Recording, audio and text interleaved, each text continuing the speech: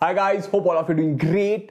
And as you all know, एक नया variant आ गया है कोविड का ओमिक्रॉन करके, and there is lot of फस अबाउट इट, है ना। तो हम इसके बारे में 5 चीजें जानेंगे which you should be aware of it, और उसके बाद एंड में हम देखेंगे कि will it affect the board exams और नॉट, क्योंकि सबसे ज्यादा बच्चों के दिमाग में यही चल रहा है कि क्या बोर्ड एग्जाम्स इससे अफेक्ट होंगे कि नहीं। तो we will talk about that guys in the entire video. Okay, तो let us begin with the first point which is different. तो बेटा ओमिक्रॉन जो वायरस है, ठीक है, एक वेरिएंट है कोविड का, and it was reported by south Africa.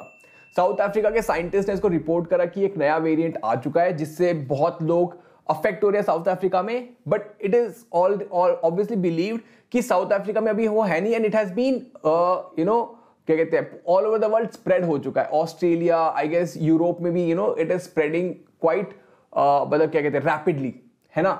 और बाद में ये भी पता चला कि Europe might be the origin for this Omicron virus and south Africa were the one who alarmed it.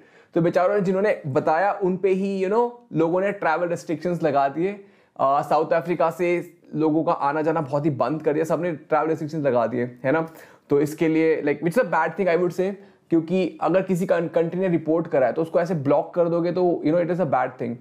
And yes, south Africa के साइंटिस्ट भी ये बोले कि कि this is not a right way of treating, कि अगर हमने report करा इसका मतलब ये नहीं कि तुम हमारे ट्रैवल रिस्ट्रिक्शंस लगा दोगे, जबकि the origin might be from Europe. जरूरी नहीं कि साउथ अफ्रीका में हुआ, क्या पता साउथ अफ्रीका में कहीं और से आया हो। तो that is number one thing. तो it originated in south Africa, but as of now India में भी people coming from south Africa are स्क्रूटिनाइज्ड, and I guess travel restrictions exist करते हैं बहुत ज्यादा। And for foreign people who are coming from foreign travel अभी बहुत ही restricted है। तो I would say avoid foreign travel. तो वो एक मेजर चीज है बेटा कि Omicron virus has predominantly recognised all over the world. Number 2, WHO इसको कहता है कि यार वेरिएंट ऑफ कंसर्न है ये। वेरिएंट ऑफ कंसर्न मतलब इट माइट कॉज प्रॉब्लम, जैसे कि सेकेंड वेव के टाइम में बहुत ही हालत खराब हो गई थी इंडिया में, ठीक है। तो WHO कह रहा है कि इसके लिए हमें कॉशियस रहना पड़ेगा and be prepared for it. That is one of variant of concern कहते हैं, है ना। तो थर्ड थिंग है जो डेल्टा वेरिएंट था ना, तो delta variant was also a variant of concern, and globally 99% of the cases where delta variant वाले। अभी भी आप देखोगे तो सबसे ज्यादा डोमिनेंट वेरिएंट कौन सा, डेल्टा वेरिएंट। अल्फा बीटा चला गया, डेल्टा वेरिएंट सबसे ज्यादा डोमिनेंट है ना। 99% of the cases R delta variant वाले केसेस कोविड के। तो विच मींस अब डेल्टा से, fourth thing is I would say delta से ही ओमिक्रॉन इवॉल्व हुआ ऐसा कह रहे हैं, ठीक है। तो होता क्या है बेटा, जो बीटा से जब डेल्टा में गया, आई गेस बीटा होगा, लाइक जब डेल्टा से पहले वाले वेरिएंट से जब डेल्टा में आया ना, तो देयर वर 9 चेंजेस, सब 9 स्पाइक्स में कुछ चेंज थे। बट अभी बहुत ज्यादा एवोल्यूशन हो गया, ये वायरस बहुत ही इवॉल्व हो गया, and there are now 32 changes. तो कैन इमेजिन 0 से 9 हुआ, अब 9 की जगह 0 से 32 चेंजेस, इट इज 32 स्पाइक्स में चेंजेस है। स्पाइक्स क्या होते हैं, जो वायरस के ऊपर जो थोड़े से स्पाइक्स होते हैं ना, which help us to identify which type of virus it is. तो उस पे 32 चेंजेस है, तो it has evolved a lot, ठीक है। तो that is number 4। Number 5 is guys, अब लोगों के मन में बहुत ज्यादा कंसर्न है कि वैक्सीन क्या वैलिड रहेंगी, है ना। और यूएस वगैरह में बूस्टर शॉट्स वगैरह लगने स्टार्ट हो चुके हैं, क्या वो लोग वैलिड रहेंगे। तो बेटा इट इज बिलीव्ड कि वो मतलब सिवियरिटी कम होगी, क्योंकि most of the population of the world is vaccinated. India में भी if you see 100 million vaccine हो चुके थे, 50% of the population is completely vaccinated. तो ऐसा कुछ डेटा आया हुआ है। तो जो सिवियरिटी है वो उतनी ज्यादा नहीं होगी, है ना। तो you need not worry about it. और एक और चीज कहते हैं बेटा, आई वुड से कि जितनी ये ना जो ओमिक्रॉन वेरिएंट है ये बहुत ज्यादा ट्रांसमिसिबल है, मतलब जल्दी फैल सकता है।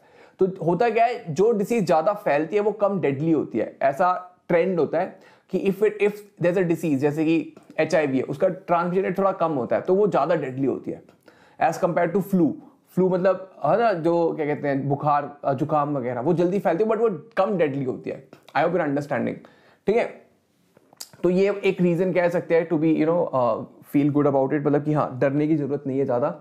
और इसके अलावा एक और चीज होती है बेटा, होता क्या है ऑल ओवर वर्ल्ड दुनिया में लोग बहुत ज्यादा मरते हैं डिसीज को लेके, ठीक है। फ्लू से भी there are 6.5 lakh people dying every year, ऐसा डेटा है, ठीक है। So you not worry about it. And coming to the point, will the exam get cancelled? No, the exams will not get cancelled, है ना बेटा। तो बिल्कुल ऐसा मन में मत लाओ कि एग्जाम कैंसिल हो जाएगा, मैं पढ़ूं या ना पढ़ूं, ये सब चीजें बिल्कुल नहीं लानी दिमाग में। है ना, इंडिया में things have improved. What we should maintain is maintain your precautions. अपना हाथ धोना है, अपना मास्क पहन के चलना है, ठीक है, अपने हाथ सोशल डिस्टेंसिंग मेंटेन करें. You should not be careless at all. I hope understanding. Okay, तो maintain this things and you would be good to go.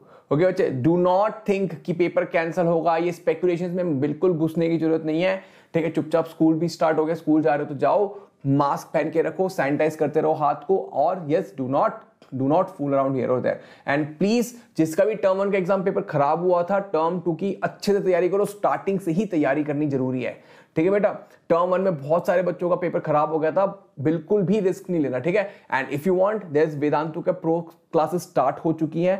Term 2 के लिए you can enrol into Vedantu pro batches. There is a link in the description box, वहां पे जाके आप enrol कर सकते हो.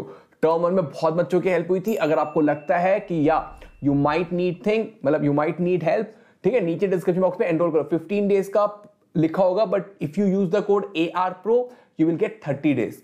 ओके बच्चे, नीचे there is a link in the description box. And please do not think कि पेपर नहीं होगा, पेपर कैंसिल हो जाएगा, ऐसा बिल्कुल नहीं है.